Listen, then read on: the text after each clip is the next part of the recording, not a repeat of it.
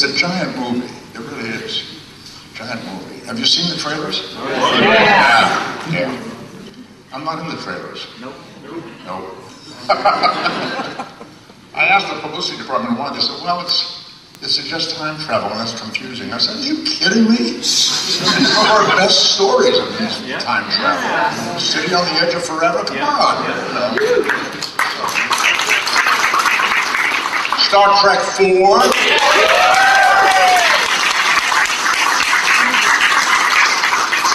Anyway, they felt it might be interesting to sort of keep me under wraps for a while. And then suddenly there he is in the movie, you know. Well, it works okay. The movie's wonderful. It's really wonderful.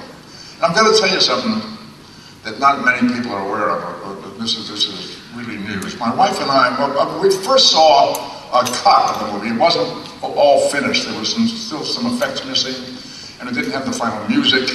So that was about 2 months ago. My wife and I sat and saw it. Now my wife is, you know, she loves me a lot. I love her. And she is a great Star Trek supporter, but she's not a big science fiction fan, you know. She's not like you people. So she could be skeptical. About 15 minutes before it was over, she turned to me and she said, I don't want this movie to end. Really? Oh boy, we got something happening here. You know, it's so human. The movie is big. Gigantic movie, cinematic movie, but it's also got a great heart with the characters, and that's what she was experiencing. And then we saw we saw the final movie about 2 weeks ago, and I'm going to tell you, I cried a lot.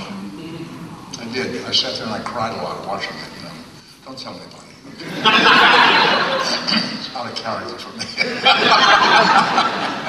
And Zachary Quinto is excellent. They're all great. Chris Pine. All of them, they're wonderful. Winona Ryder plays Spock's mother. I thought, wow, that's strange. Yeah. She's wonderful. Wonderful. Ben Cross plays Spock's father. There's some great stuff. Great stuff. It's a wonderful movie. Big, gigantic canvas. The story is a big, big story. And the people in it are so personal and so human, and the way this crew comes together to become the crew of the Enterprise is a very wonderful story. You're going to love it. You're going to love it. See it 7 or 8 times. First weekend. And what? And the opening weekend. Opening weekend, yeah. 7 or 8 times on the weekend. Yeah. And then again later.